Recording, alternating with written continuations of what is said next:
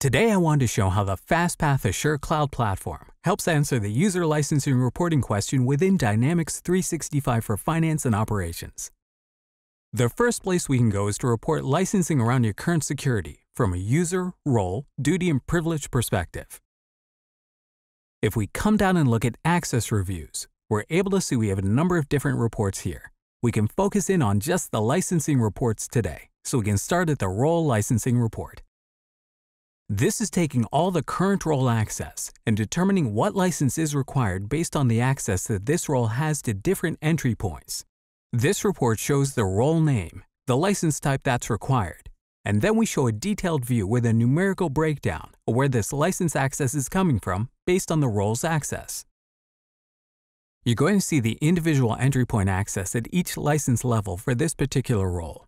The accountant role, for example, has 1,050 accesses at the operations level for its entry point access for that role.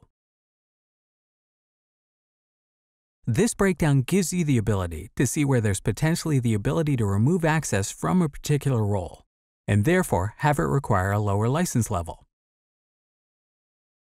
If we look at, for example, the Accounts Payable Centralized Payments Clerk role, it only has 7 accesses at the operations level. Maybe we can remove some of that access and actually have it only require an activity license, and therefore any user assigned to that role would require an activity license. To answer the question of where those accesses are coming from, we have the Role License Detailed Report. If we run this report, this is going to show the role-to-object to license association. This detailed view is able to go down and be able to see which objects within a role are actually causing a particular license requirement. In this case, the accountant role has access to the sales perch invoice object at a delete level, which is requiring an operations license.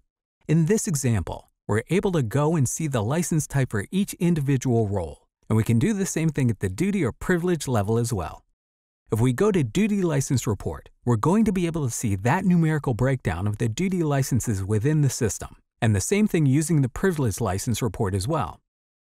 While executing those reports, you can see all of these reports look very similar in the license reporting that they're doing from the role, duty, and privilege side. We can also do the same reporting from the user side as well. If we come and do the user license report this is based on, taking all of the roles that each user is assigned, going through and determining the license that is required for each role, and then therefore determining the license that is required for each user.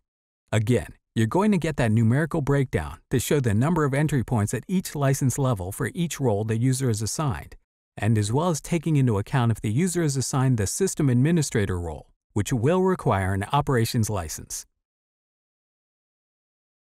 We have the ability to go and actually do a detailed report as well. So if you actually want to go from user to role to a secureable object to access type and license, you can have that report.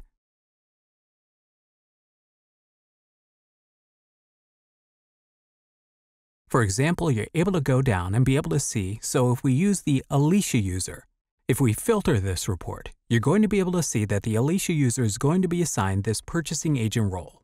This has a number of different secureable objects underneath it that have a license tied to them, and you're able to see all of those in this report. And finally, we do have a user role license report as well, so you can see the breakdown from user to role to license within the system. The Access Reviews module is looking at your current security and giving you that overview of where license requirements exist.